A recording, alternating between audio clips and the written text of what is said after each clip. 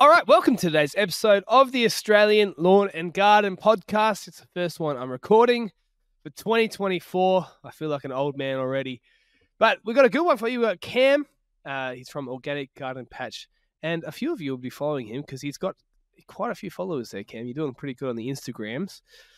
But why don't you introduce yourself, let us know who you are, mate, and let's talk about all things lawn and garden because that's pretty much all your hobbies, isn't it? Tied up into one. Yeah, absolutely. Yeah.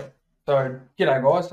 Appreciate having me on the podcast today. I'm looking forward to having a bit of a casual chat. So, my name's Cameron. I'm a bit of a different guy, I think. I've got quite a range of different hobbies. Obviously, lawn and garden is probably one of the main ones that I have on a day-to-day basis. For work, I work in transport. So, I want to call it the agricultural industry. A big part of our work is working alongside farmers, dairy producers, etc. So we've got quite a number of trucks that we run throughout the country, which is pretty interesting. And so how did you get, so you're doing transport, which is obviously, yeah, I mean, transport kind of technically relates to everything. You know what I mean? Like at some point you're going to have to move something. But in reality, it's a world apart from actual gardening. How did you get into this? Because I'll set the scene for you a little bit. If people have never heard of you, jump on Organic Garden Patch on Instagram because I was saying this to you before is I think you're kind of what a lot of people, or what you're doing is what a lot of people want to do. You've got a green lawn, you've got a veggie patch. It doesn't seem overly complicated. There's some pretty good stuff that you get out of it. You got some nice photos of beautiful tomatoes and zucchinis and videos and stuff. And you got 2 dogs, so you're doing something right. And I think a lot of people they might look at someone who's real nerdy and really appreciate the knowledge and love learning from it, but ultimately it's not as relatable. And that's why I wanted to get you on because you're not a full-time gardener.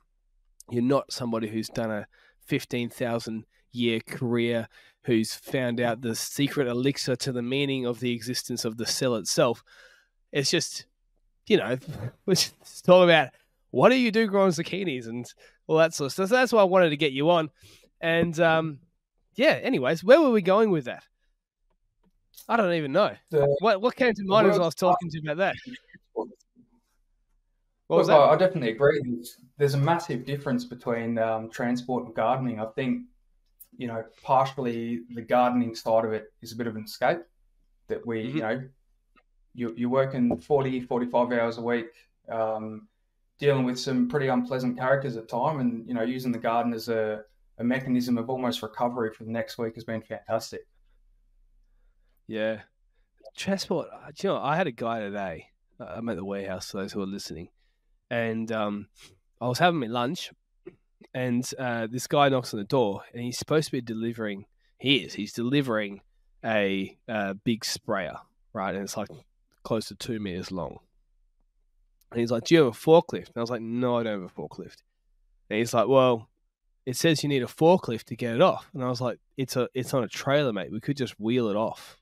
And he was like, "I don't have time for that." I was like, "So what are you saying?" He's like, "Oh, we'll come back tomorrow." And I didn't need it today. I was like, this guy's had a bad day. I didn't need it. If I needed it, I would have been, no, you're not coming back tomorrow. We're going to cut the straps holding it on. We're going to roll it off your truck. But it was a bit weird. Do you think he's just had it, like, I don't know what it's like driving a truck, but I was like, why? Maybe his mate's driving tomorrow, and the last thing he wants to do is come back here and he's just hand passing it off to the next guy. But I don't know. Yeah, you're relating to this, hearing that story, right? I certainly am. I mean, the industry that I work in, it's tanker driving. And it's a little bit different to the general freight side of things or the palletized goods. But, drivers have a bad day sometimes, operations have a bad day sometimes. And I think, traffic obviously does frustrate people, but when things don't go to plan, everybody does get frustrated. And unfortunately, it's the end customer that quite often it kind of gets taken out on. So I certainly do relate to that. I don't know. I think he's hand passing. I think he's given his whatever. Whoever's on tomorrow is going to have a bad day because he's just been lumped with everything this guy had still to do. But yeah. So yeah, transport. So then working in agriculture, you do a lot of fertilizers and stuff. When I say agriculture, we do a lot of direct off farm milk collection. That's probably Oh, one of the right. largest parts of our business. So obviously we collect raw milk and then deliver that to the processing factories to make all the various dairy goods, milks, cheeses, creams. That's probably one part of our business, and then the second side on the food side is a lot of your liquid line haul stuff. So you could be looking at sugars and juices, etc. So yeah, not so much the grain side of agriculture or fertilizers, but more that food side of it. So you're taking stuff from the farm, not to the farm. Um, Yeah, I mean, this has got nothing to do with gardening, but does milk come in like IBC containers, or does it come in like like a tanker, like a fuel tanker size? How do you transport milk? yeah. Look, so we've got stainless steel tanks that we have. They could be up to 85.5 ton, which is the legal weight limit over in quite a lot of the areas around where we do, obviously on certain roads. Farmers' vats could be anywhere from kind of 1,000 liters to 20,000 liters in some instances. And if you think of the sheer size of that, the actual transport equipment needed to move that, it's phenomenal. Like some of the pieces are over 30 meters long from prime mover to the end of the trailer set. Yeah, well, it So probably it's huge.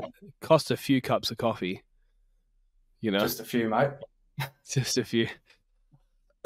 So how did you get so going from that? It sounds to me that like you've got an interesting. Oh, how would you put it? It's a challenging job. People get grumpy. Is going to the garden, you said, is kind of an escape from that.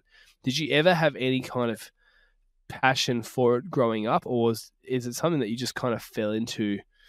Not that you're old, but like maturing maybe.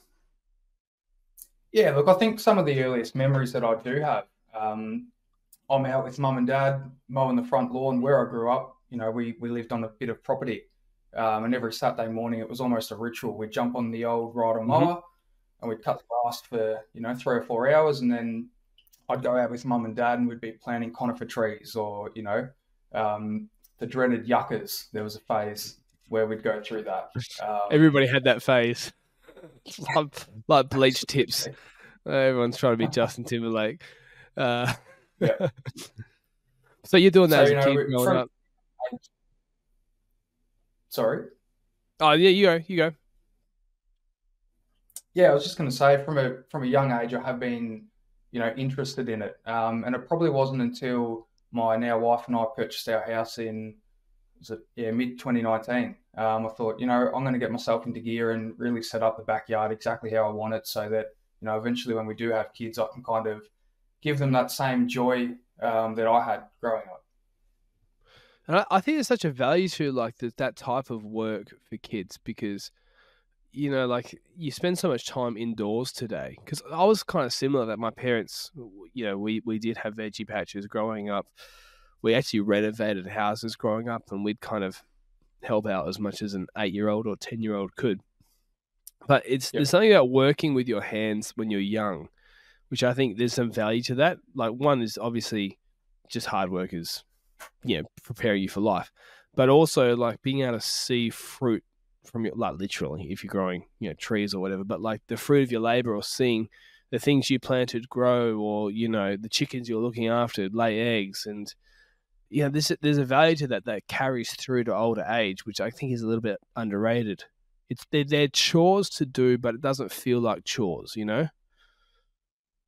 yeah, absolutely. Yeah. I mean, one of the things that we notice, in particularly around some of the young kids, even my brother and sister-in-laws, they play a lot of video games, and not that there's anything wrong with that, but I was just never that person. Kind of the outdoors has always attracted me. So, as long as it's not pouring rain, I mean, even sometimes then I'm outside, but I just love it. I spend the majority of the week indoors, so yeah, doing Yeah. that stuff is certainly not a some exercise. Yeah, it's funny, and it's funny what makes what feels like work to people, because I reckon there's a whole bunch of people on here who are listening right now who are mowing lawns, cutting hedges, because that's what they do as a profession, and the last thing they can think of doing on the weekend, they'd be like, give me a transport job on a Saturday. Do you know what I mean? Like, I want to sit on a laptop and do air conditioning, anything. You know what I mean? Like, it's funny how it's just doing something that's different to what you normally do, even though it might be Yeah. considered work to some people. It's just not. It's for other people. It's a break. It's funny how the brain, I guess, work like that sometimes. Yeah, I mean, you've probably heard the saying, find something that you like doing and you've never worked a day in your life. I probably don't subscribe to that saying. Plenty of people that I've grown up with, gone to school and uni with, they've kind of done their hobbies or their passions as their job, and they end up hating it. I mean, when was the last time you saw a mechanic with a well-maintained car? My brother-in-law is a mechanic and his car's fallen apart. So that's kind of the approach that I have, keep my hobbies separate from my work. And I just find that I enjoy it more. Yeah, I do find that people in the gardening industry, is a lot of people who get into it because of the work for yourself aspect, not necessarily the love for plants. There is a difference between, say, like mowing lawn en masse, 10 a day, 15 a day, more if you've got small jobs, and maintaining veggies. It's a different kind of, it's a different pace. So I know there's people who listen to this who do both. It's just an interesting thing. So now you started 2019, halfway through. When did you start on Instagram? Because you got 20-something thousand followers now, or something like that. It's kind of weird talking to people like this sometimes, because I like your stuff. I look at your stuff and I think you're doing a good job. But it's also kind of weird how the internet works, and that someone with relatively new experience. There's people who've been doing it for 60 years. They don't even have an Instagram, and they've got all this knowledge and we never hear of them. And then there's some people out there who are new to it, doing some great stuff, and 20,000 people, 40,000, whatever it is. So, I mean, I'm rambling a bit, but you started pretty recently. How does it feel to you then to be like, oh, well, all these people are interested in what I'm doing? Yeah, look, honestly surprised. We were saying before, I can't remember the exact date that we started it, but basically the first lot of stuff that I grew at home had failed, and it was growing the wrong stuff at the wrong time of year. And I thought, I need a way that I can actually document this stuff and, have photos of where I position stuff. And it works taking photos on a phone, but then you probably don't really look back at photos from 3, 4, 5 years ago to see what works. So that was kind of the reason that I started my Instagram page, really around that date time stamping of stuff. And then, yeah, it's just grown and people have interacted, and, I talk to people most days. I'm certainly no expert and don't claim to be, but I feel like we've been able to help some people with at least what works for me in my environment. You mentioned before, I live in Victoria, you live over in WA, and the climates are fundamentally different. So what works for you may not necessarily work for somebody else. And if I can help somebody achieve a bit of success in their garden, then that's all the better.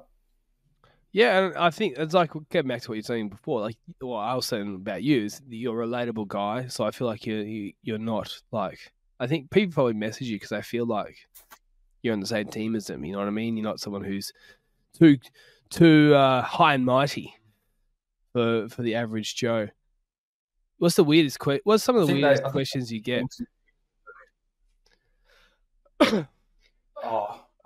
Some of the weird questions we get is, what should I plant at what time of year? I know that sounds pretty basic, but a lot of people don't know what to plant. They go to Bunnings and they find a clearance special, and we know that generally they're end of season goods. Yeah, I probably haven't had weird questions. It's more a lot of how tos and what should I do in this case. Yep. Yeah, can't really think of a weird question that I've had. I get annoyed at questions, hey. Like sometimes, I mean, not all questions, but some questions I really get annoyed at. I had a guy message me, and sorry for throwing you under the bus, mate, but if he's listening to this, he probably won't be. It's a bloke who went to school with me, and he was actually in my sister's class. And many years ago, he asked us to do some work, like this is 10 years old or something, so maybe 8 years ago, he asked us to do some work, and we helped him out. And Anyway, he's the sort of guy that you'd say hello to if you walked into him to Koss, but he's not. He's not a close mate. And he sent me a picture of his back lawn the other day, and we were talking off air about how little rain we've had, and in Perth. And this guy sent me this photo of his lawn, and his back lawn's like dead, but it's clear that there's been no water. He hasn't watered his lawn, and he was like, "What do you reckon I should do here?" I'm just like, well, do you have functioning reticulation? And he's like, I don't have any reticulation. And I didn't say it, but I was like, yeah, I can tell. Like, have you ever considered there's this thing called water, and it's like essential for all life forms, and perhaps maybe if you pray about it, you might find that that's the missing link you've got. So some questions like that, I'm just like, oh, I'm kind of sick of answering dumb questions, and I know I shouldn't be, because it's a nice position to, and I don't take it out on them. But this guy who was doing it, I've thrown him with the bus because he's someone I went to school with. But it's kind of like you do get some of those questions sometimes, and I don't know. Do you? You're probably a lot more patient than me, I would guess. Oh, I don't know if I'm more patient, but yeah, I do get some weird questions. What should I apply here, or how should I dig? Actually, probably the weirdest question was, what should I use to dig a hole? And kind of my first answer was a shovel. Yes, but not the tip of your nose. Have you tried your earlobes? I think what they were trying to get to is, those drill attachments, the drill augers. They were trying to understand what size to use, and I think the way that they messaged it didn't quite come across. But yeah, look, I'm more than happy to answer questions. I want to preface, I'm certainly no expert, and what I say may or may not work. But yeah, happy to answer anything. Yeah, I do. I am also, but just don't ask me dumb questions, right, people? It has to be slightly thought through before you send something. But it is interesting how the internet attracts certain kind of people. Do you know what I mean? Like this, it's like the people. I don't know if you've seen those memes where people will post a question that they could ask to Google, but they'll post it on Facebook. And there's all these people who post all these questions, and it's like you're waiting for someone to respond. Like you could have had the answer by now. So there's people who would do that. And then on the flip side, there's people who will be like, watch every single video you do, follow you to the nth degree for 10 years, and never comment, never like, never message. It's a fascinating thing. When you get yourself in front of 20,000 people like you are, you're going to have the whole spectrum of people commenting, following, haters, lovers, all that sort of stuff. Yeah, I mean, I quite often see a couple of guys that I follow quite regularly, and they post, funny comments that they get, and a lot of it's around that hate side of it. And I probably haven't experienced that, touch wood, but a lot of the communities that we deal with are quite nice. People are always more than helpful, and I probably haven't seen that bad side that a lot of people do yet. So I'm hoping it stays that way.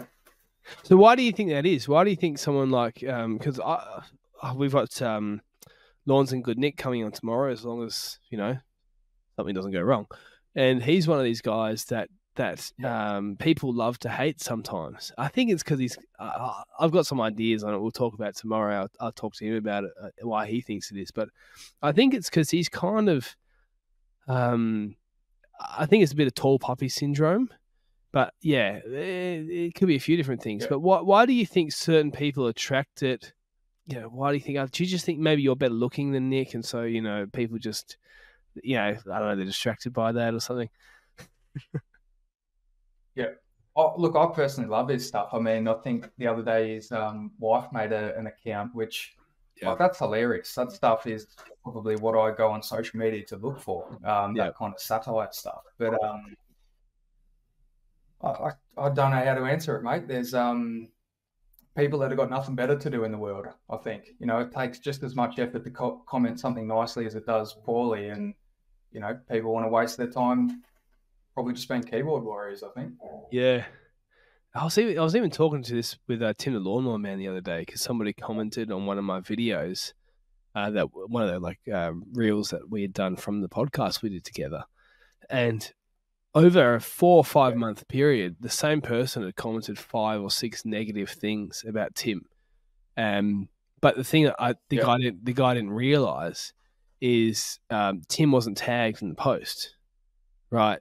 So Tim didn't see it, right? So, but I had a laugh with Tim because the guy said Tim the tall man or something like that, and then he said something about him being a wanker or something. I can't even remember.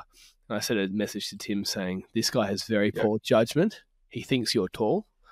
You know, the joke obviously being that we all agree he's a wanker, but which is, I don't believe he is. That's a joke. But anyways, I deleted this guy after that because I was like, this guy's why this guy keeps coming back to this video every 5 months, and I blocked him from it. And then Tim was like, "Why'd you block him, mate? Like the best thing is to give him, make him look at it, make him see the content all the time." I was like, "Oh yeah, interesting. That's an interesting philosophy." I guess you haven't had much to think about with this stuff because you don't get hate because everybody must just think you're very, I don't know. I don't know what they think. Well, I'm sure it probably happens behind the scenes, but I mean, even if I did get it, I'd probably just ignore it. It's not something that phases me. Like I said, it was more of a thing to document what I do, and if I can use that to just, show what I do on the weekend and whatnot, I'm more than happy to just ignore people that don't enjoy it. I mean, I'd say to them, scroll on, but yeah, they probably wouldn't listen. No, they wouldn't. Just block them or don't block them. Now, let's get into the actual gardening side of it because this is what we wanted to get you on here.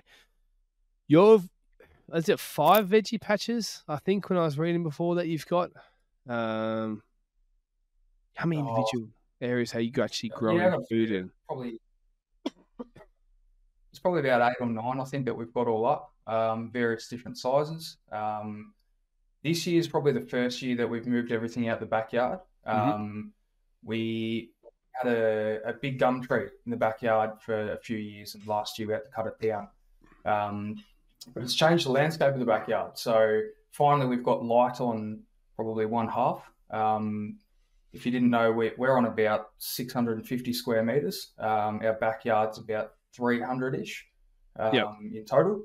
So it's quite a good space to have raised garden beds, plus a lawn that it'd be nicer if the dogs didn't run around on it every day, but, they love it.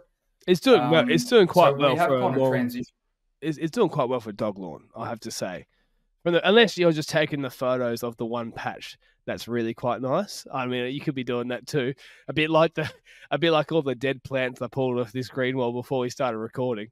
But it looks for the 2 dogs and how big they are and the size of the backyard, I think you're doing pretty good.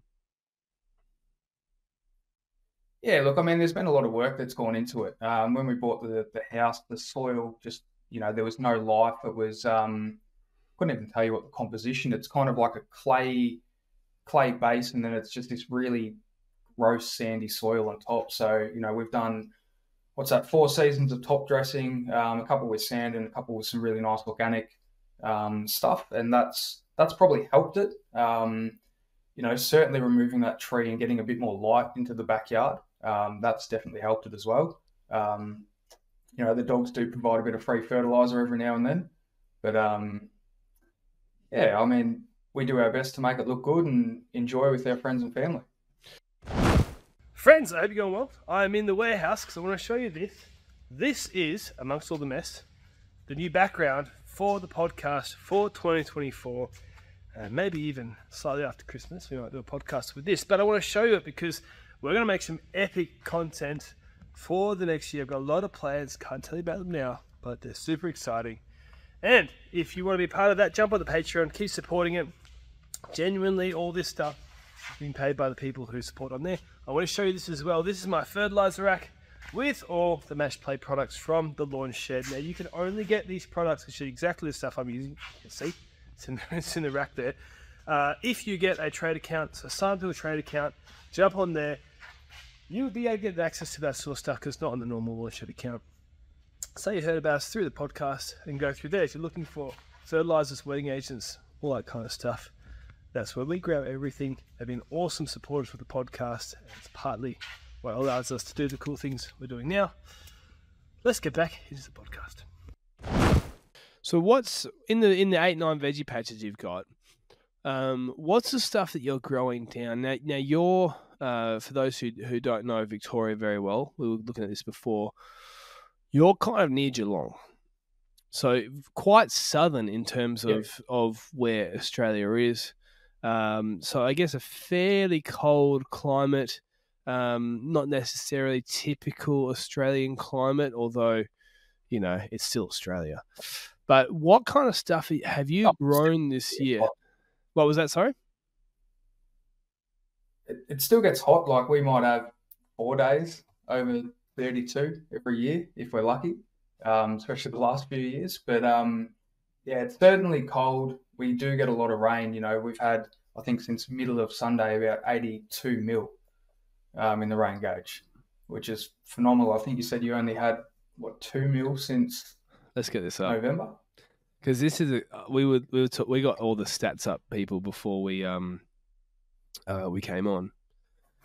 There we go. There's the layout. So, the temperature's on here. You said 4 days above 32, didn't you? Roughly a year, you reckon? Just as a random guess, you were saying. I might be exaggerating that. It feels like it. But we've got, what have we got here? So today is 29 or was 29? I don't know how that works. Tomorrow's 30. 32, 34, 37, 36, 32, 33. That's the next week in Perth. And so I guess, I don't know, that's probably more hot days than you're getting in your area.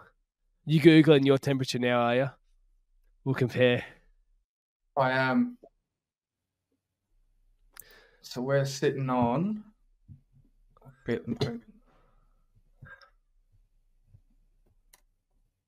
We're 21 degrees.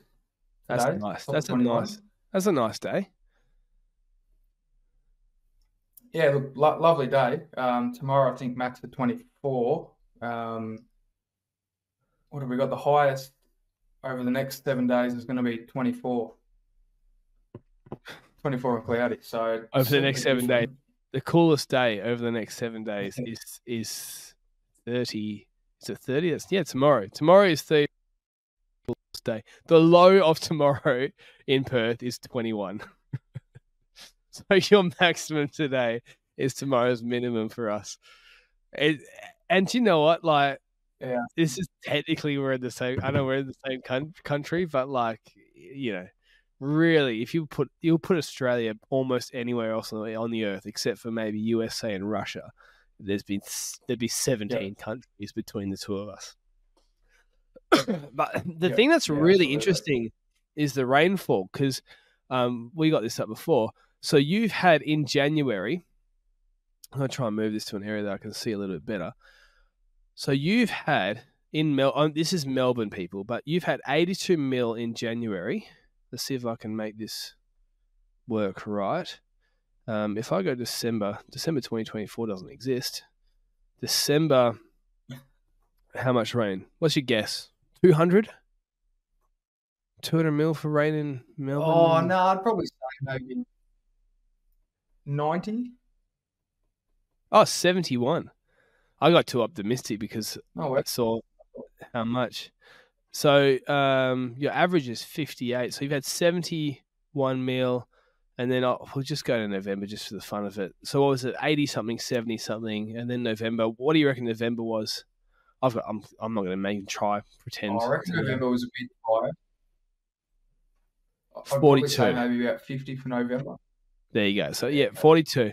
So what was it? 80, 70, 42. Here's Perth's rainfall. So January is currently 0, and you guys have had 82. December 0. November 5.2.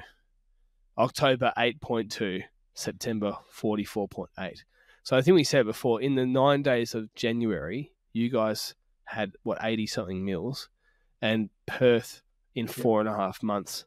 What do we work it out to be? 59 mil? 60 mil? It was something like that. It's just, it's great. So I didn't do, so you had what was it? 80, 70, which would be 150 plus 40, 190. And let's do October as well, just to get a feel for it. What is it? 76. So you guys are somewhere around 250 mil in a period of time that So Perth's getting. Yeah, something like that. 260 in a we've had Perth. Because 200 that, mix of well, I've included September. That was October, November, December, and January. You guys have had 250, 260 mil, and Perth has had 13 fuel. mil, 0.4 or something like that. That's nuts, hey? Yeah, same country apparently, and we're not that far off each other in terms of latitude. Perth is further north, but it's not like we're bloody Cairns or something stupid. So it's just such a fascinating thing. So it's why it makes sense for you to do what you've done, because there are a lot of people who live around your area, and you creating a kind of diary on Instagram is it's not scientific in the sense of it being a study, but it's very strong anecdotal evidence, very helpful for people in the area who want to do that, because it's like you can get all this information online, but it's kind of irrelevant if you if you live in Perth and you're like, oh, my veggies are doing great, haven't watered them once.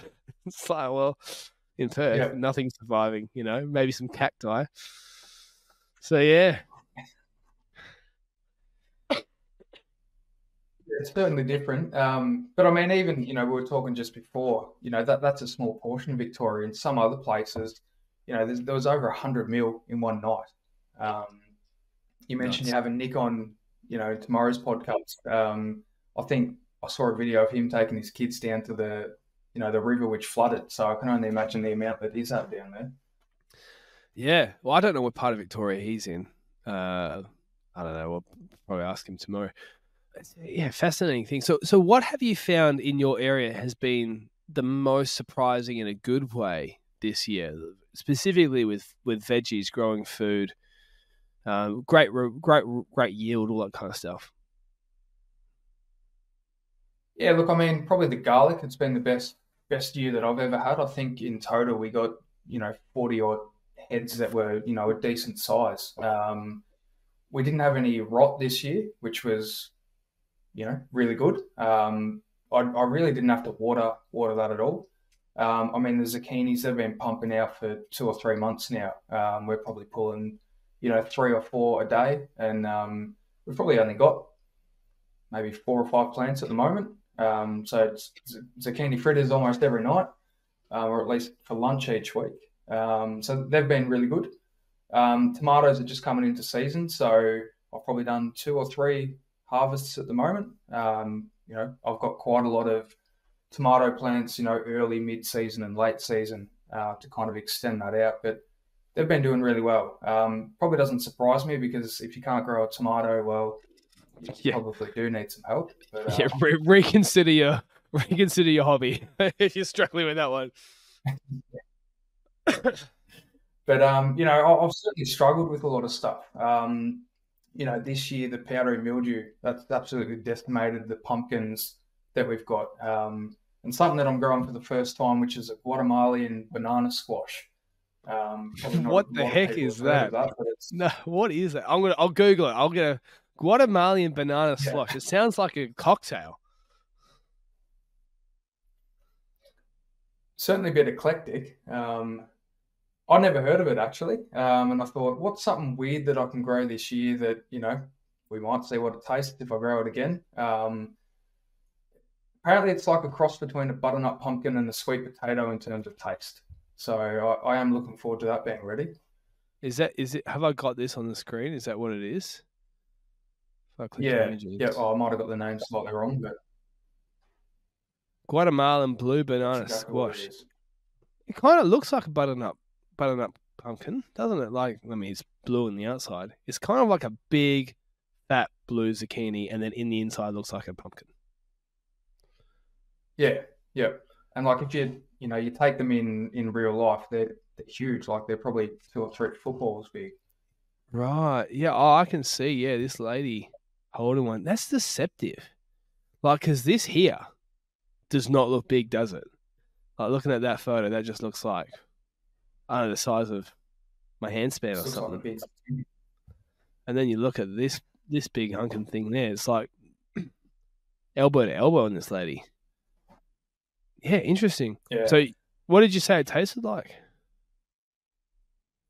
Well, we haven't actually had one yet, but I've heard it tastes a bit like a cross between sweet potato and a butternut pumpkin. So I reckon there's still probably another 2 or 3 weeks before that's ready to try. So I'll let you know.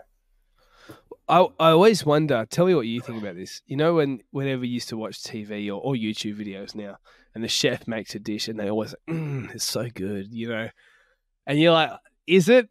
Because you can't Yeah. go through the process of cooking something and then be like, actually, this is kind of average. You shouldn't bother. You know what I mean? I feel the same way with people who grow Yeah. stuff and then they eat it and they're like, oh, it's so good. I'm like, well, maybe, but I'm always doubting because I'm like, are you just saying that because you can't admit you stuffed up now? Can you? Like, you can't be like, this is a horrible decision. I know some people are, but I wonder if some of these weirder plants. Because why haven't I heard of that? If it was so yummy and tasty, because I love sweet potato and I love pumpkin, why haven't I heard of it? Maybe it's a secret Yeah. that we're all about to discover, or maybe it actually tastes like crap. Like, I don't know, you know? I mean, last year we grew the yellow zucchini. I think it's a Hmm. yellow squash for the technical term. And I hated it. I Yeah. think I planted 3 or 4 plants last year, and we got heaps of them, and I couldn't give them away fast enough. They were terrible. But lots of people like them and keep growing them. So I'm certainly not afraid to say I don't like something, and I'll never grow that again. Put it that way.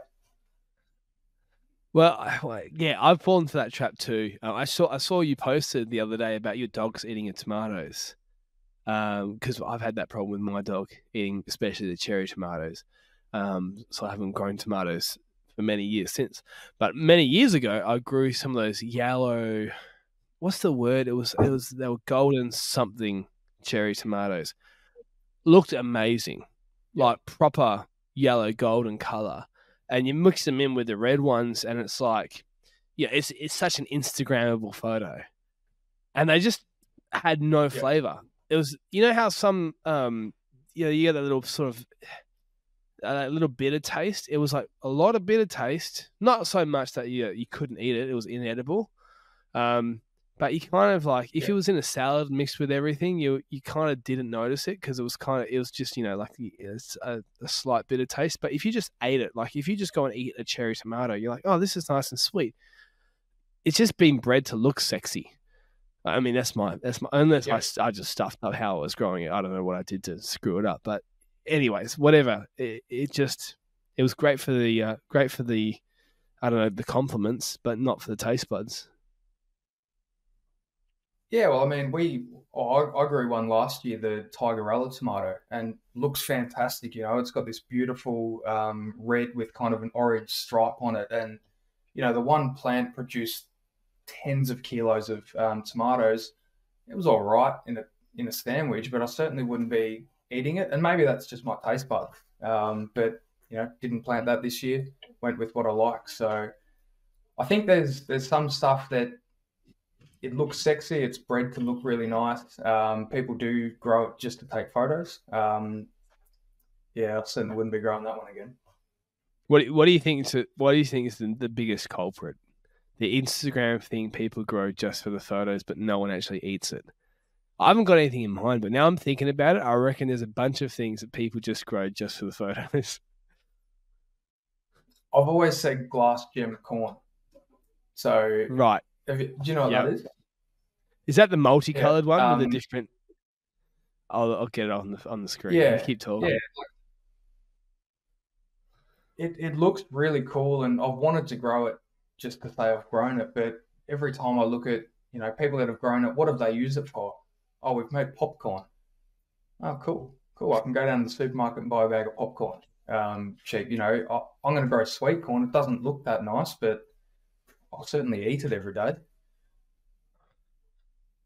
There is, So I reckon this is there probably is the number something. one culprit people grow. I reckon you're right. 100%. That's an Instagram thing, but it kind of looks like there's something wrong with it as well. For those who are listening, it's like yellow, dark blue, red. There's like some green. It's kind of like a rainbow kind of. I mean, there's different ones. These ones are like black. But yeah, like it's a multicolored corn kind of thing, and but it kind of looks like it's almost like gone rotten, kind of. Do you know what I mean? Do you know what I'm saying?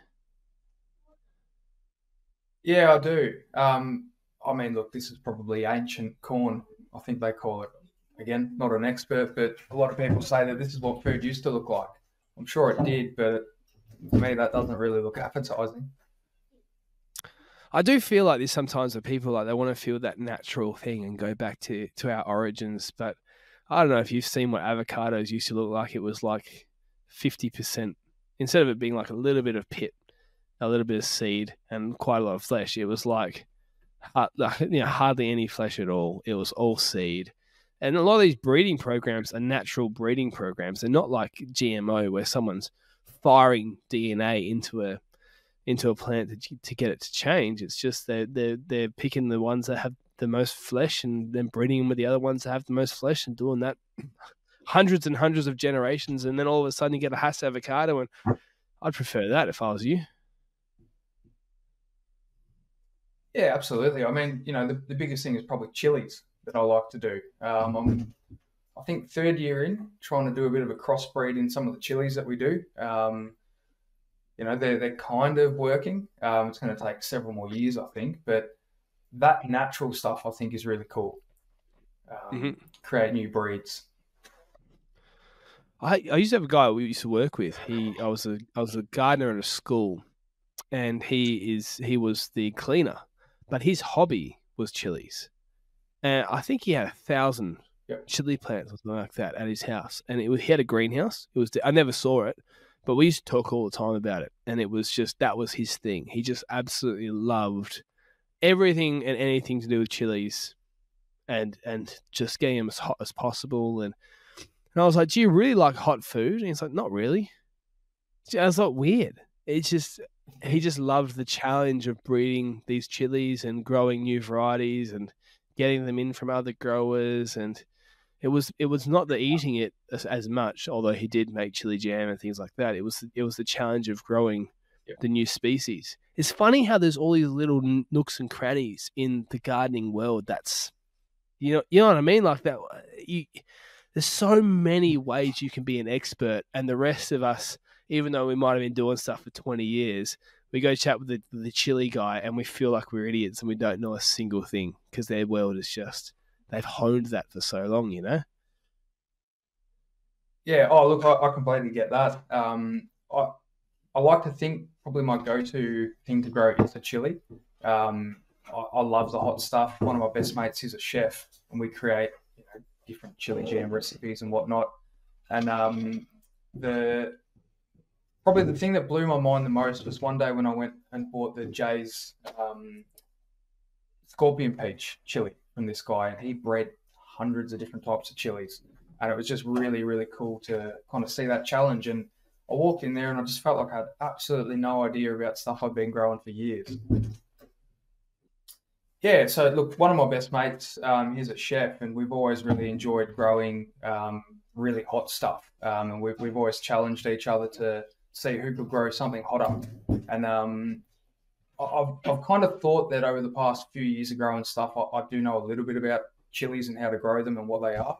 But one day I went to this local guy who grew chilies for a living and crossbred a lot of stuff. And I kind of walked into his backyard and he had the greenhouse and tent and everything set up. And I was just blown away. And I kind of walked in there and, geez, I know absolutely nothing about this. So we got yakking, and I found that really cool. So many different ways to do things and kind of how they breed it. Yeah, just fascinating. Yeah, and I think chilies as well, if at least for my eye, are a good looking plant. I like that dark green leaf that capsicums and chilies have, and Yeah. because they are perennials, right? It's unless there's some of the annuals that I'm not aware of. Again, it's just not my world. But it's kind of like they kind of are that halfway between an ornamental and a vegetable or a food plant. And I love that. I love fruit trees for that. I love those sorts of plants, like certain herbs like mint or whatever, that you can just throw in the garden and you don't have to redo them all the time. You know, you don't have to pull out the garlic. Garlic, you said, you know, like I would love to grow my own garlic. I will do it one day, but it's kind of one of those things that it's a bit of extra work. Tomatoes are kind of just like, oh, throw them in there. You know, zucchinis are the same. You know, Yeah. they're just there. But yeah, there's certain ones that you got to put. They look dead, and then you change them, and you got to think about what you pair them with. And chilies are kind of just there's a plant. You know what I mean? Oh, look, there's some hot things on it. Yeah, I mean, look, it's a little bit different in our environment over here. Obviously, winters get really cold. So I've had quite a few die on me in the second year. I didn't quite cut them back quick enough. But, you know, 3/4 of the year they're blooming with that beautiful foliage and yeah, really good looking plants, actually. Actually, speaking of good looking plants, the Yeah. rose, I'm currently growing a rosemary hedge. I love a nice, sharp looking hedge, but you know, the ability to cut rosemary, use that on our food, that's a new challenge, which I'm looking forward to. Yeah, rosemary hedges are funny to prune when you get that, you know, because they grow that long, wispy Yeah, branch, I guess, that comes up. And so as you're pruning it, you're hitting it, and so it kind of bends with the hedge trimmer. And then when it yeah, stands back up again, it's at a different height. You know what I mean? So you push it, yeah, you're pushing it down, you cut it there, and then it stands up again, and it's up here now. And you're like, bloody useless. Nice. And it takes so many passes. When they get more established and their branch is further up, it's nicer. But they can be, they're like, when you get it right, it is such a nice crisp hedge because they got that small leaf. But they can be quite difficult to maintain. Hard to quote too. If you're brand new to the industry, you're like, oh, this would be like a normal hedge, three yeah. times the time for another one. Yeah, we don't quite have a hedge that's that long yet. You know, maybe 2 meters in length in between the lily pillies. But hoping one day it kind of fills in. I think we've got like 32 meters of fencing that I do need to cover with it eventually. So probably a Have you five or ever six thought? years. I reckon. Have you guys got passion fruit, or can passion fruit grow where you are? It can look at that's something that I'd love to do. I haven't found a space where it's going to work yet. Right. Um, Yeah. yeah, I was telling you about my mate who's a chef. He's actually grown passion fruit this year, and he's kind of vined it up against his house, and like it be really cool to grow, I reckon. Yeah, they're so pretty. The passion fruit flowers as well. But I really appreciate the like saying that dark green leaf color passion fruit. I guess there's different varieties, but most passion fruit have that. So that would Yeah, be a good one. I wonder as well if you could, like, you know how obviously greenhouses usually these days the cheap ones, well, most of them to be honest are that sort of clear or sort of translucent plastic. I yeah, wonder if you wanted to keep it hot, if you could, like on a vine, just hang plastic off your fence, like plastic the whole fence, where where it is, and kind of I don't yeah. know staple it in or for something for winter, and actually get the same kind of effect. I'm thinking out loud here, but I wonder if that would work. Yeah, I don't know. I mean, it's something that would be interesting to try, right? Where I've seen it successfully work is up against a brick wall, and obviously that radiant heat, Hmm. um, you know, really works. But I don't know. Something that we might have to try this year. Yeah, now I've thought about it, I'm going to patent the idea, and you and I will make our millions off it. You know. I reckon that sounds like a plan. Oh yeah, I don't think you can make millions off just a piece of white plastic. But yeah, interesting stuff like that. I'm trying. Behind me, on the camera is the warehouse roof is 6 meters tall, 6.5 meters tall, something like that. And I've got some racking. It's the same racking that's at Bunnings, the nice big tall racking. Yeah, And there's a skylight above me, and I've got a banana on top of my racking near my skylight. I'm going to try. It's this big at the moment. I got out of pot like a few days ago, but I'm going to yeah, try and grow a banana indoors because it's kind of not indoors. It gets warm up there, so it's this nice, warm, humid climate that bananas like. It's close enough to the light that it'd be like being in a forest. It's yeah. not like on the floor or anything. I think I've got a good chance. I think I've got a good chance to grow a banana indoors. And excuse me, but I reckon that'd be such a cool achievement if I can get it to work. To be able to eat I don't care how big it is. It could be like 3 centimeters, but if I can eat a banana that was grown indoors from start to finish, that'd be pretty cool. Is it a dwarf one or a full size banana? It's full size. Yeah. There's between where it is and the roof, I would say is 2.5 meters. Yeah. If I was to stand on the pot, there might be a meter or so. Yeah, I couldn't touch the roof standing where it is. So it's probably 3.5, 4 meters up in the air on this racking system, and then it's got a long way to go. So it could grow. There's a full size frangipani tree next to it. So yeah, the frangipani's taller than me. So but yeah, one day I'll do stuff. But I love trying in this warehouse specifically because it's just concrete everywhere. You can water everything, blah blah. I like experimenting with things. Before we came on, I took down 2 dead, well, very close to dead. They'll recover. Hydrangeas that I tried on this wall, and I kind of knew they wouldn't work, but I was like, I'm just going to give them a chance anyway. They were cheap. They were on sale. I think they're $3 each. So I try, but I love trying those new plants and just doing things that maybe won't work. It doesn't really matter anyway. You're probably doing that a lot in your veggie patch too, I would guess. Yeah, look, I've probably got one bed, which is probably 3 years old now, and that's kind of dedicated to new random things. I mean, something that I grew for the first time last year was a watermelon.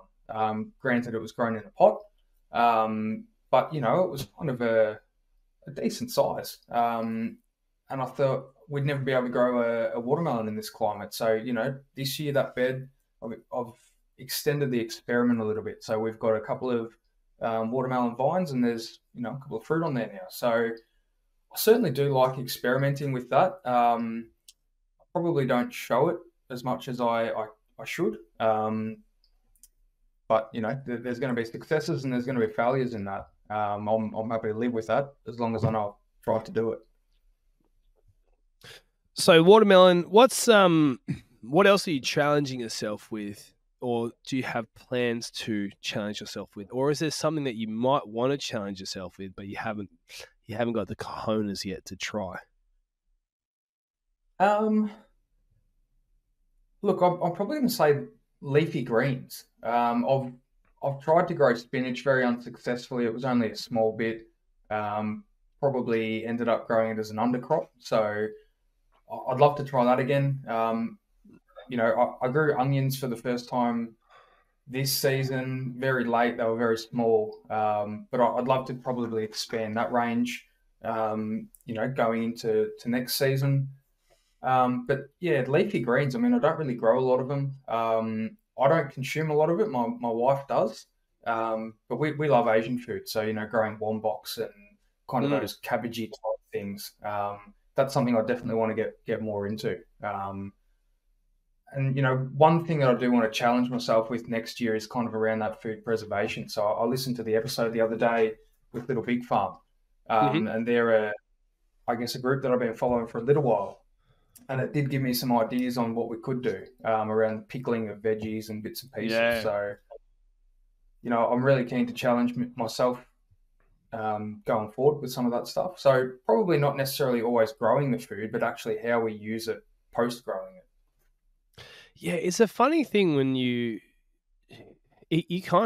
start going down this rabbit trail of, you know, and I think a lot of people, it's like it was lawns. Lawns were like the gateway drug into this, because it was like, oh, I'm stuck at my house. It's COVID. Let me try my lawn, get it looking green. You're like, well, my lawn's green now. This has been fun. I like making things green. Well, I like eating too. Let's go into making some food. And then you go down there and you're like, well, I wouldn't mind some chickens, you know, and then I wouldn't mind pickling some stuff. Next minute, you're homeschooling your kids, you know, you got 15,000 fruit and veggies growing everywhere. You haven't eaten anything from the shop in 3 years. you're doing your whole compost thing. You're like them slaughtering your own animals and gutting them, and it's an interesting thing. I think what they're doing is really really cool, and I think a lot of people that's why they're a fascinating couple. But and yourself as well, like people that this is really for whatever reason, financial or just interest, or like yourself, just wanting to get out of the office and do something outside as a hobby. There's a lot of interest in the whole thing. So pickling, you're wanting to get into. Do you eat a lot of pickled stuff, or is it more for the challenge? Look, no, I do eat quite a lot of it. As I've mentioned just before, one of my best mates is a chef, and when I was going through uni, I did work with him for a little bit, and so I do have a bit of experience in the kitchen, in doing some of it, but haven't really gone, you know, that kind of home scale stuff. So I'm certainly wanting to get more into that and probably just trying new foods. I mean, or the same foods but in a different way. That's something that I'm certainly interested in. I've got an idea for you, mate, to connect with your listeners. Have you ever thought about doing a pop up restaurant? Have you seen the people who do this? What you could do, you get your mate the chef, and pre-plan it with him. Grow a bunch of veggies, right? And once a year, once every 6 months, do like a pop-up little restaurant thing where you get 20, 30 people who follow your Instagram come and they pay for a meal that is cooked by your mate, completely out of stuff grown in your garden, probably except for the meat. Like that would be a bit difficult. We're not trying to catch some stray magpies and cook them for lunch, Charlie. But the stuff like that would be cool. I'd be. I mean, if I was in the state, I would drive for that. Be like, oh, Cam's doing this thing, sweet. I don't know. I come up with these weird ideas. So when you do that, I want a cut of all proceeds. If you make some money from. Look, I mean, actually, we have had an idea. There's plenty of cool local markets around us, and around the chili side, and plenty of people create hot sauces, and there seems to be a competition on who can make the hottest sauce. But I'd love to just do weird and wonderful flavors and different colors of the sauces, and almost, I don't know, do a pop up around that side of it. I think that'd be pretty cool. Yeah. Well, you've got to kind of make it work with your zucchinis at some stage and your tomatoes, because you already know that you're going to have so many of them. You kind of got to get rid of them at some stage. You can't eat that many zucchinis and tomatoes. So your recipe has to have something of that in it. Do you know what I mean? That's the benefit of the relishes, right? Most of it is tomatoes. True. So there we go. Tomatoes, chilies. You've got to find some use for zucchini. I don't know what you're doing with that. And you've got to put some stupid plant in there just to like a quarter of a microgram in it, but just to be able to say that you did that, and whether it's your glass gem corn or your blue Guatemalan squash thing, banana squash. It doesn't look like banana at all. They just started throwing random words to make it interesting. You know what I mean? If they just called it this long bluish looking pumpkin, no one buys it. The Guatemalan blue banana squash thing. But you throw something in that, because what they do at the restaurants. It's like, honey from the nectar of the soul of the greatest tennis player in the history of whatever this whole riot they got. So you got to have something like that in there just to make it interesting. Really sell it. 100%. More words that you don't understand in there, the fancier the dish is. Exactly. And then you can charge $2,000 for it, but we all know it's just 7 tomatoes, a bit of chili, and you kind of shave this tiny bit of something else in there, but it's not false. It's not false advertising. Slightly misleading at best. Yep. Talking about making money, I found it's interesting. We talked about the hate from other people online. What I find interesting is this challenge between I was standing up for Mick from Turf and Surf, or Surf and Turf. Can't remember which way around it is, because he was talking about somebody commented on his thing saying, "Stop doing all these paid sponsored posts. It's ruining the page." And I was like, it frustrates me when people say that, because I know how much work and effort, well, not specifically, but I get a really good idea of how much work and effort goes into making an Instagram page and following up on the content and putting effort into content. And when I see someone who's got a sponsored post, and I've seen that you've done a few over the years, I kind of feel like really celebratory for the person. I'm like, man, fantastic! Look at this. Like, there's somebody who you're not Jason Hodges, you're not the guys on Better Homes and Gardens. You're just a guy out his garden, and look, a brand's wanting to support that. I think that's really, really cool. And yet you get some people who are like, nah, stuff you. It's like, man, it's an interesting thing. How do you feel about it all? Like, you're saying you're lucky that you haven't had that hate yet, but it's a strange world that people who would follow you and then shoot you down when you start getting some success. Yeah, I mean, it's certainly weird, and I've done a few sponsored posts over the time, but I mean, generally it's products that I have purchased before or I've used. And I'm probably not one that's going to reach out to a brand and ask for something for free. But, the guys that we've worked with, and if I can mention names, Subpod. Well, I did purchase one, and then we got another one, and that was really cool. And I think probably I don't even know if it's the content. It's certainly not great. Obviously, some people like it, and I think that genuineness maybe is where I haven't got some of that hate mail or the push, product push, if that makes sense. I don't try to push it too hard. Yeah, I don't know. I really don't understand it. Why some people will follow you, but then hate you for it. Yeah. My personal opinion is, like, if you're gonna put that much effort in, it's the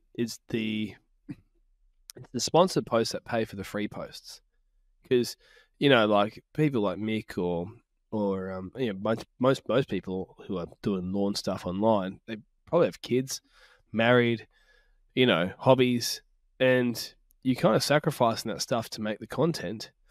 And when someone's like, "Oh, don't make money from it," it's like, well, why would I make the content? Like, I may as well just spend another hour at work, get some overtime, and spend time with my family. Yeah. Like, what am I doing all this work for? It's interesting challenge. Yeah, I mean, some really good things. You come home from work and you might, put your feet up or you have a cuppa for 20 minutes or so, and you're flicking through stuff, and the guys like Tim, or there's a really cool account, the Melbourne Lawny. I love watching his stuff. He's got a ripping lawn at the moment, but you kind of look at it and, well, they probably wouldn't make some of this stuff for you to engage in it. Just lose yourself in for 10 or 15 minutes. So yeah, it's entertainment. That's my thought. Yeah, it's entertainment. It's a bit weird, because if you made a 20-minute show, people would be like, yeah, you can be sponsored. That's fine. 20 minutes, that's a lot of work. But you're part of that. You're talking about, you're sitting down and relaxing for 20 minutes.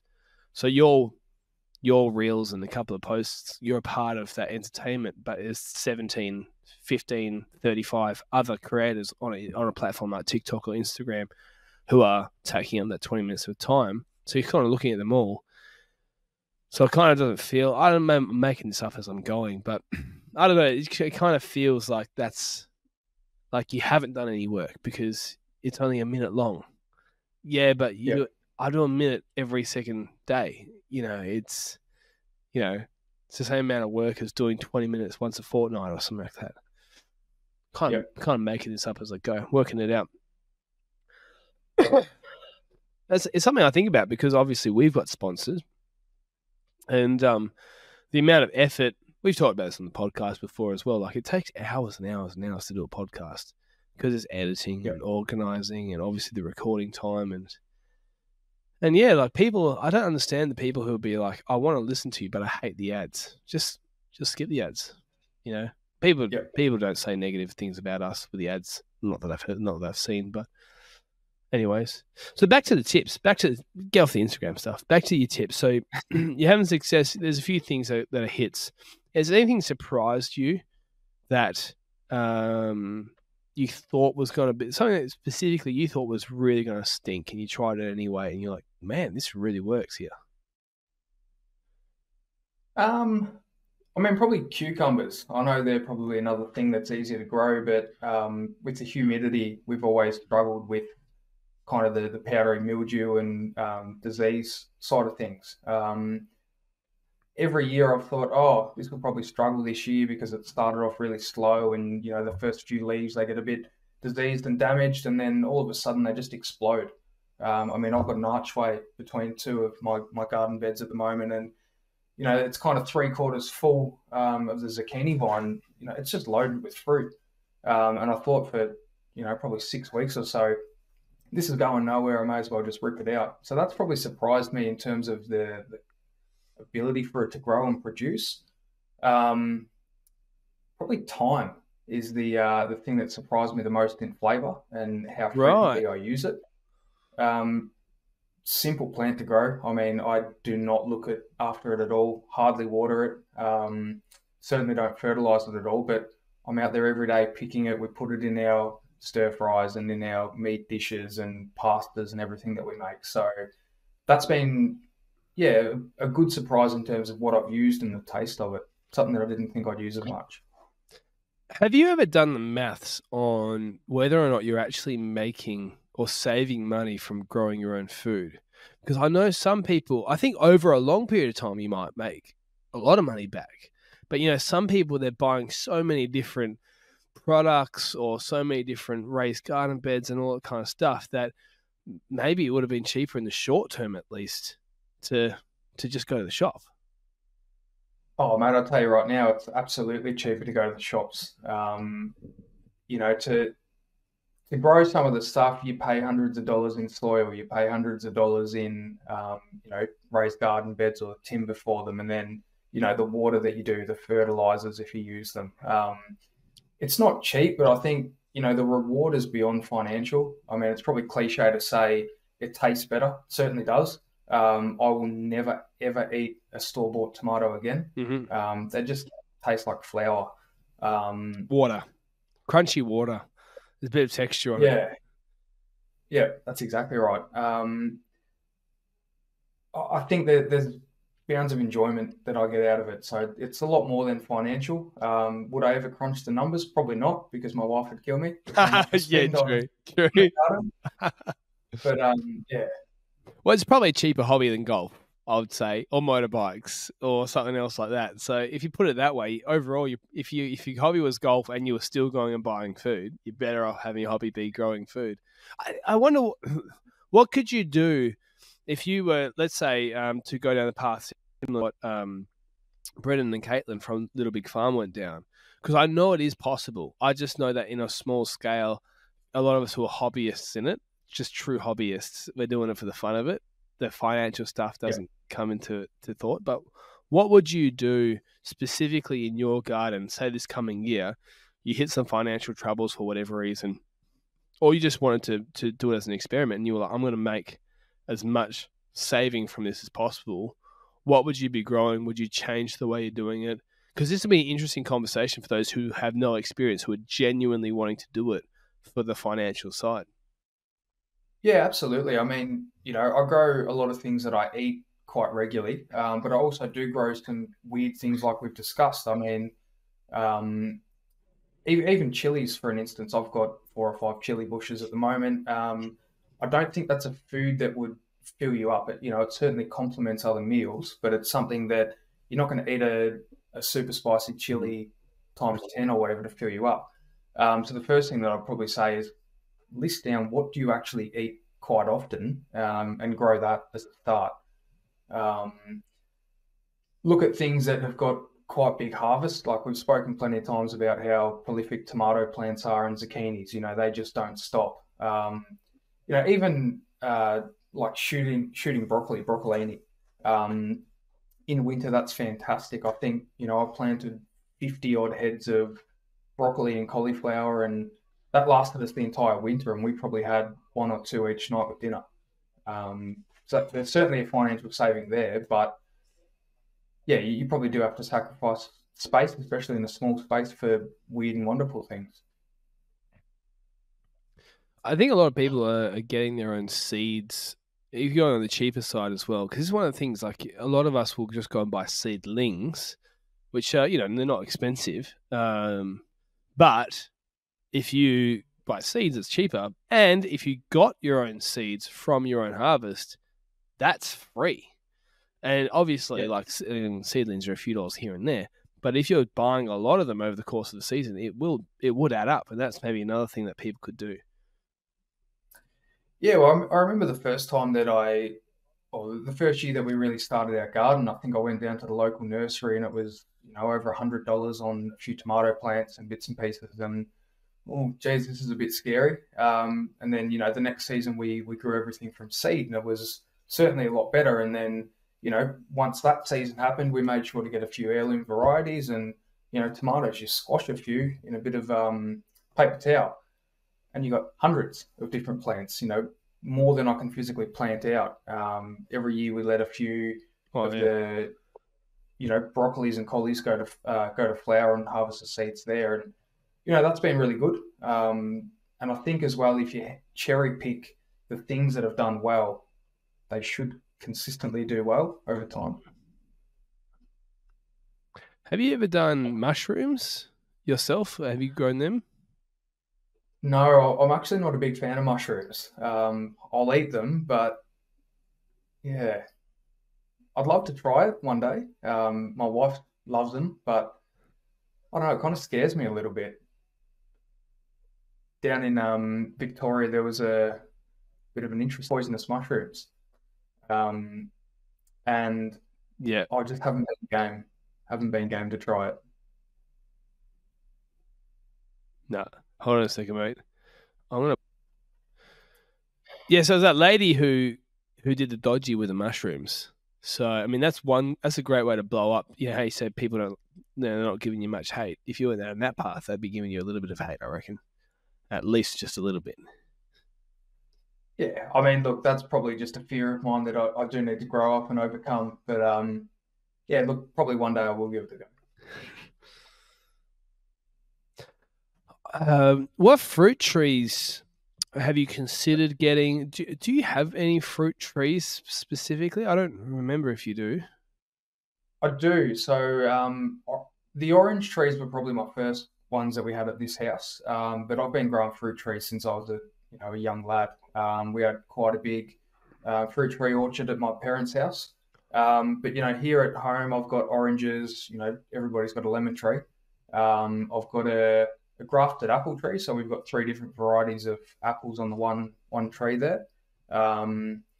Figs, yeah, quite a number of different citruses. So I would love to expand it, but again, space is starting to become the issue with everything. Where do I plant it? I've considered many times putting it in the back lawn, but I do just enjoy the lawn too much at this stage.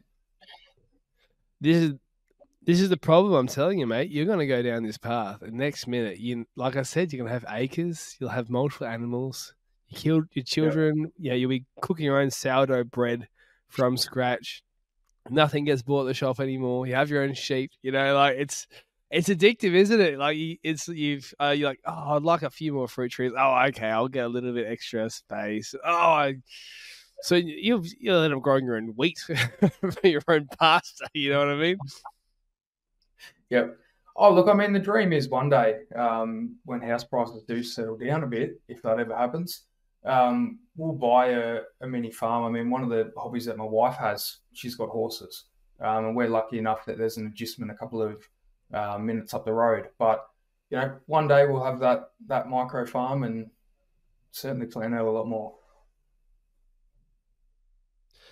Well, I've considered this. This interesting thought is that a lot of the value in land is just simply how close it is to areas we work, city centers, things like that, right?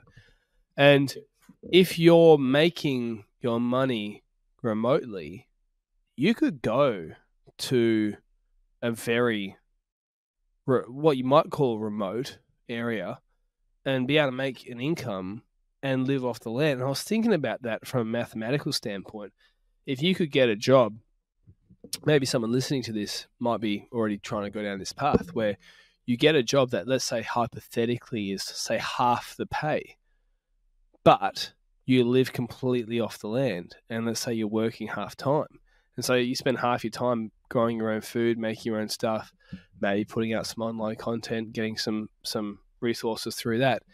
Could you make enough money just to tick by? Because a lot of people, I've got a friend from school, different friend, not the one who asked me the question about lawn, but he's kind of doing that thing, that going down that path, and I think it's an interesting thought experiment, because I think a lot of us get stuck in that rat race and are just doing it because that's what we thought was good. But you're like, hey, house prices are crazy. Well, only if you try and live in the city.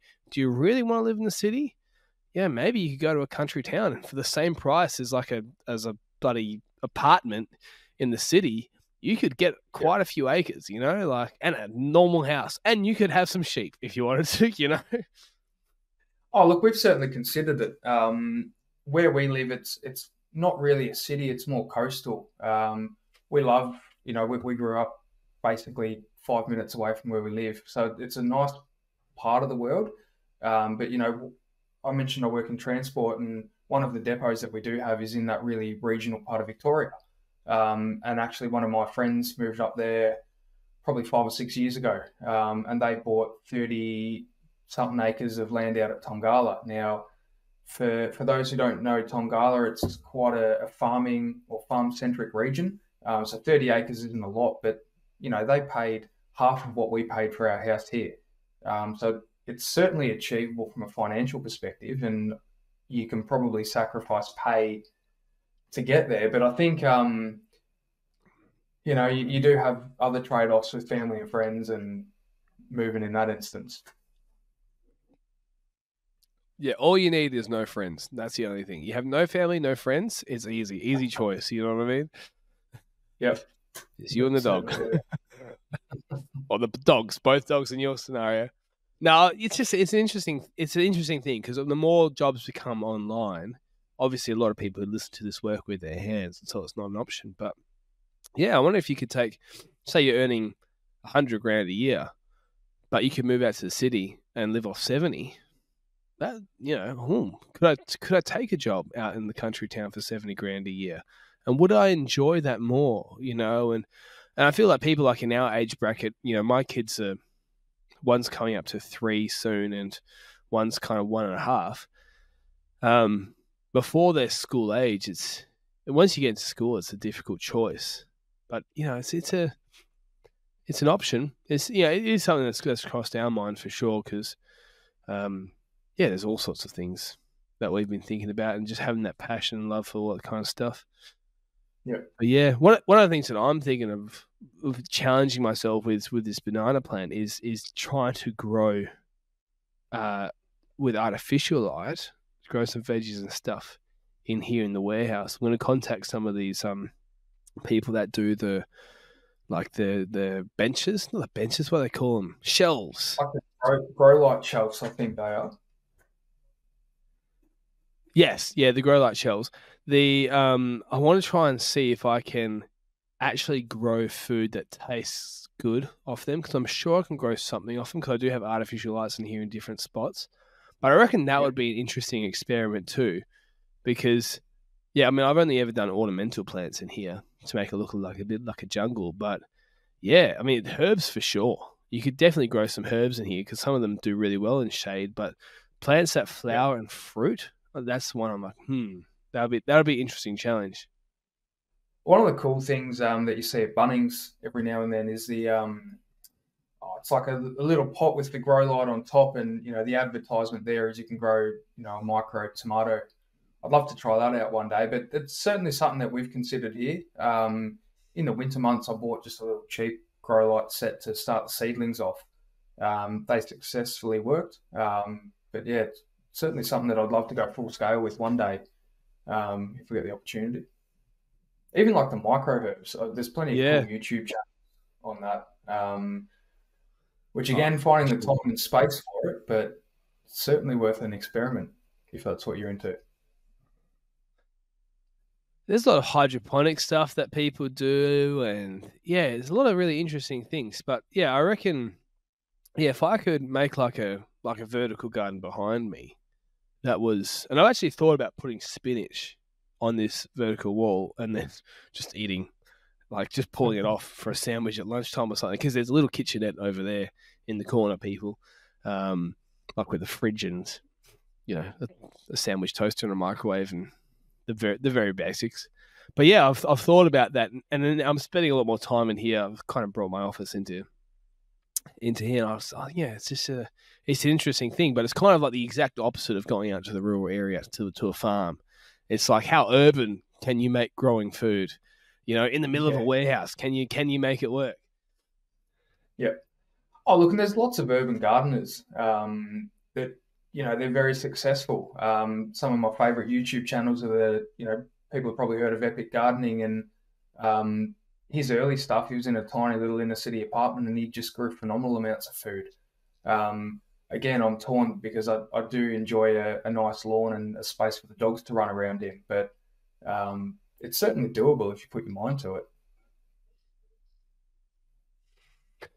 Who's your gardening hero if you're going to put somebody on that tier?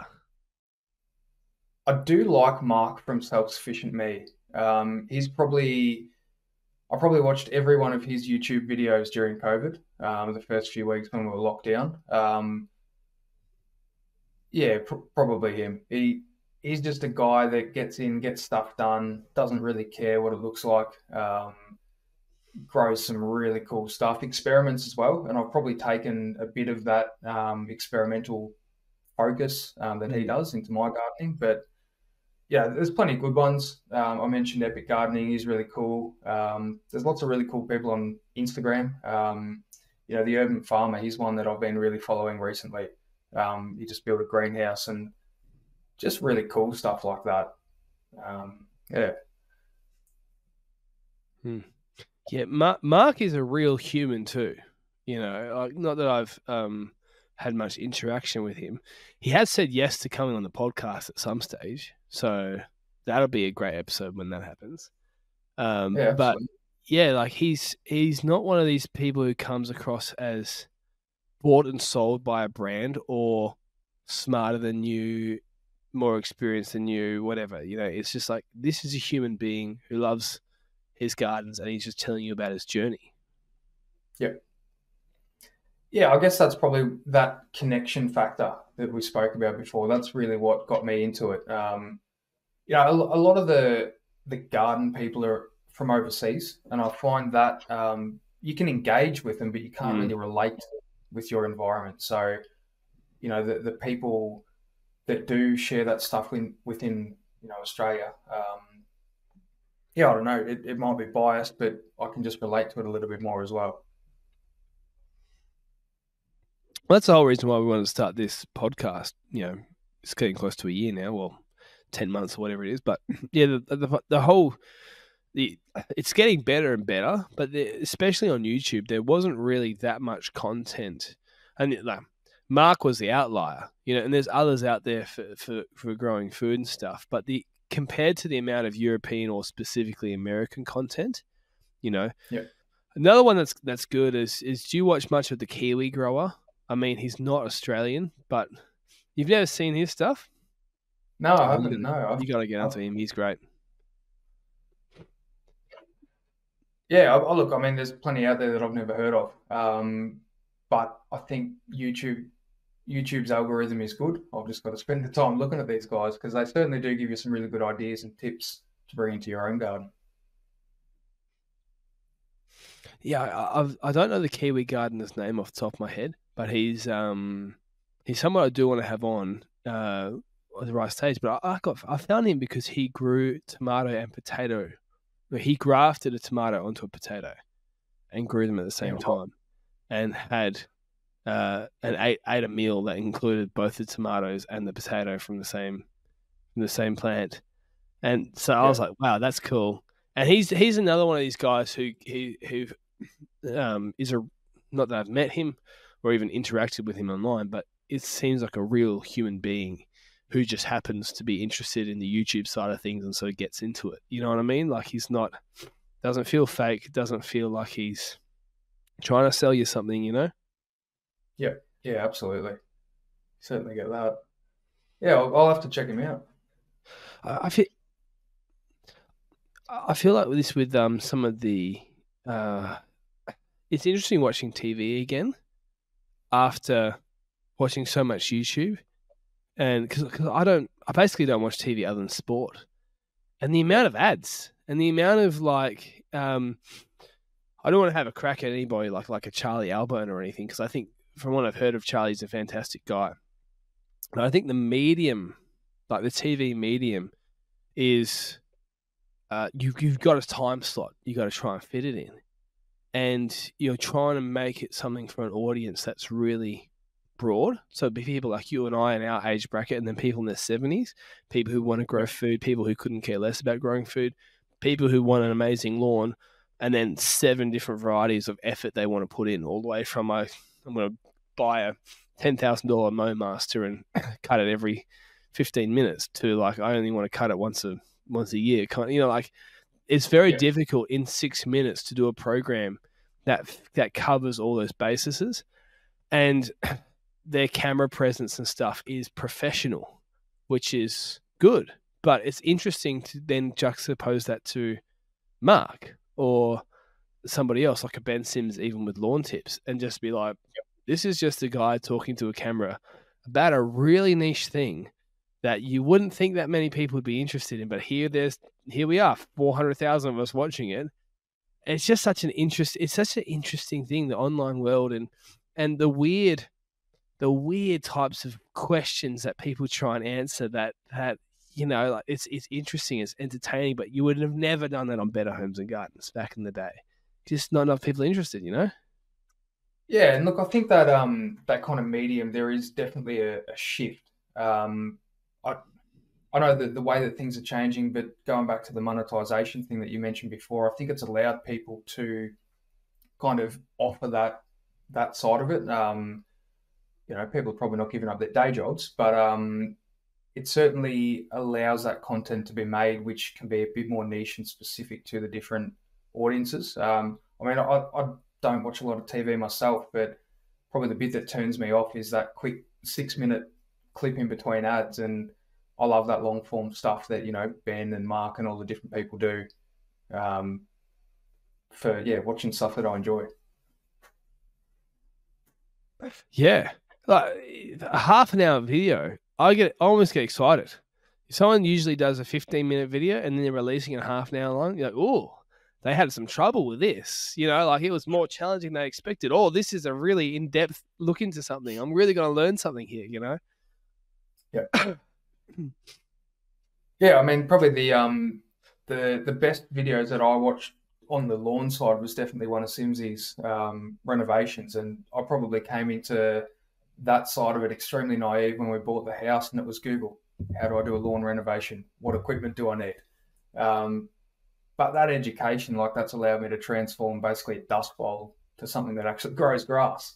So the benefit's certainly there, and it's enjoyable at the same time to watch. Well, that's one of the things I want to do this year is because I started the podcast because I couldn't find there were good podcasts, but there weren't podcasts that were doing exactly the type of content I wanted to do. And so I was like, that's it, I'm going to do my own podcast.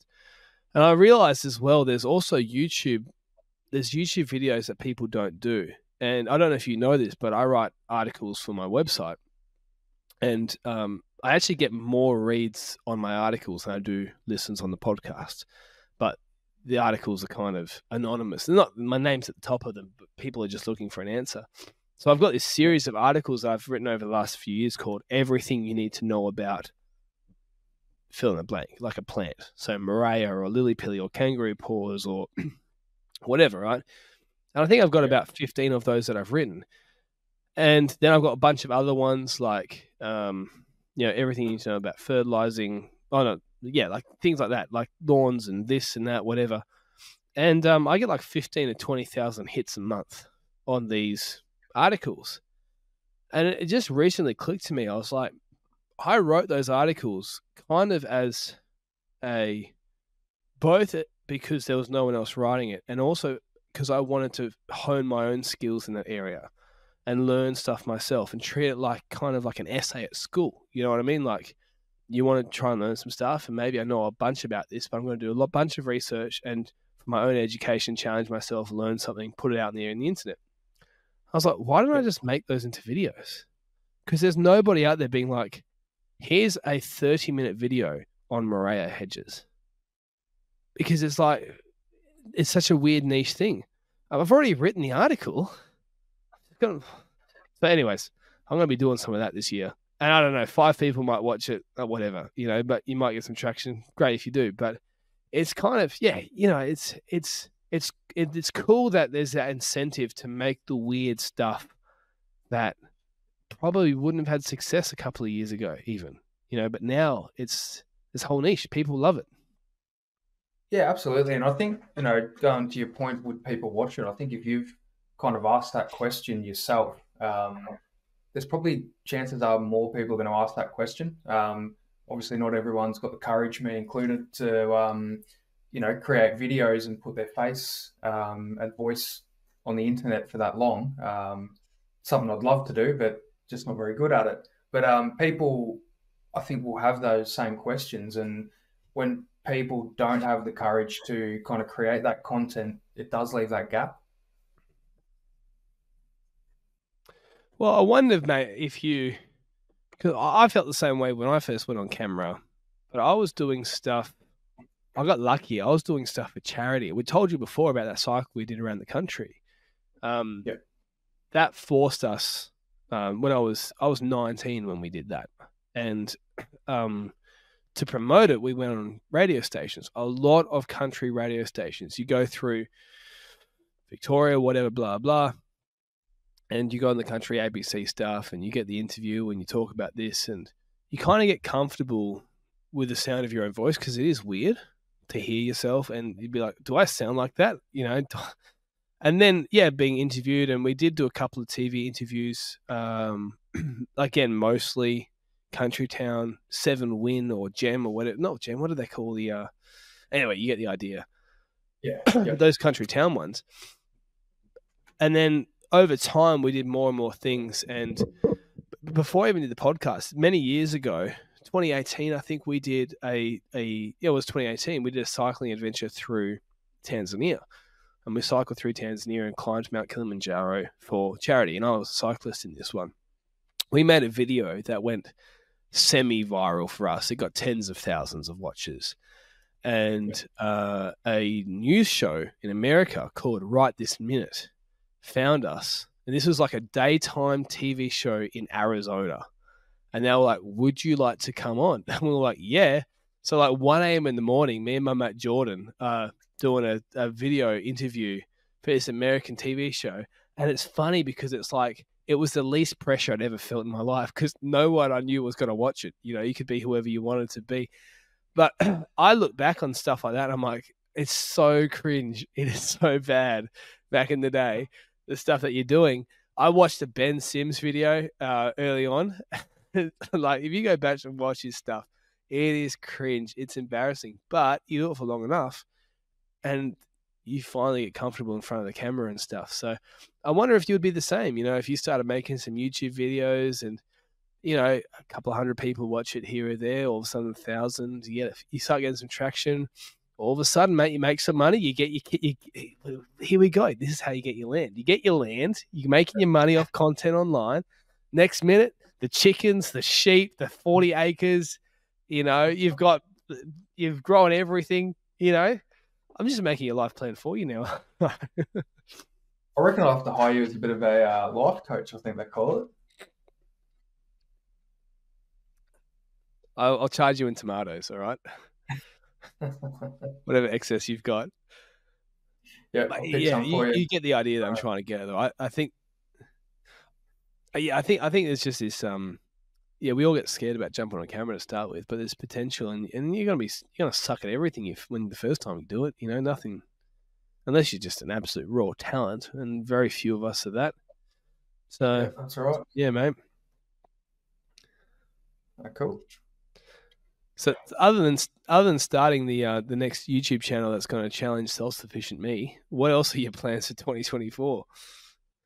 Oh, look, mate, I'm going back to school, so I think probably the time in the garden might be a little bit less than I'd like to hope, but I really, really want to get the I call it the other side of my lawn fixed up. That's still got quite a bit of damage from where we dug out some extra space for the gardens and whatnot. So that's probably going to be a bit of a challenge over winter.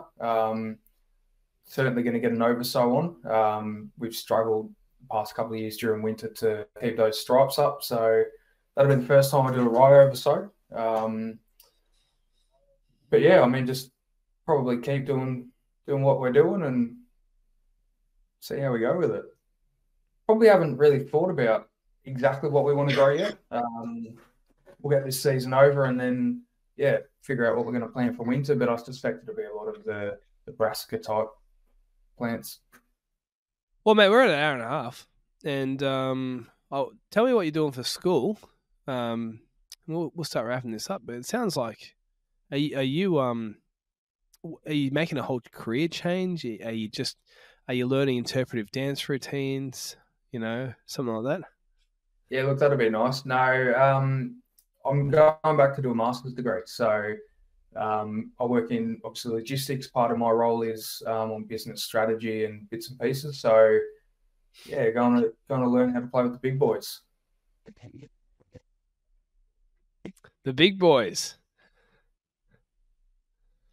Do you know what? Like I reckon if you ever feel you ever feel a little bit you anytime you go into a new place and you feel a little bit out of what's the word, insecure. You know what I mean? I reckon you should just go back. You at least can lean back on, yeah. But have you grown blue watermelon banana squashes? Everyone's going to say no, and you can just look them dead in the eye and go, "Well, shut up, then, all right." I reckon that's one I'll have to keep up my back pocket. Exactly, right? It'll be the weirdest. It's like a Seinfeld sketch. They'll be, what the heck is going on? No one know what's going on, but you can just go, yeah. I might be the most inexperienced person in this room, but have you grown a blue? Is that even what they're called? Blue watermelon banana squash? I reckon it was. I'll just be known as that weird veggie guy in the corner. That's it. Well, mate, anyways, before we head off, what can we do to find you on the interwebs? Yeah, so you can head to Instagram and search Cam's Lawn and Garden or Organic Garden Patch as the handle. Drop me a comment if you need anything, or hit me up in the messages and we'll have a chat. Sounds awesome, mate. I really appreciated having you on, and we should stay in touch after this. Let me know how your blue watermelon squash banana, whatever it's called, goes. If it actually tastes any good, and make sure to get that glass gem corn just for the Instagram photos. Whenever things got a little bit dry, you want to get a few extra followers, chuck that one on there, mate. Absolutely. I'll make sure to tag you in it. Thanks, mate. My neighbours sound like they're doing burnout, so it's definitely time to go. Thank you so much for coming on. And everybody, we'll see you in the next podcast.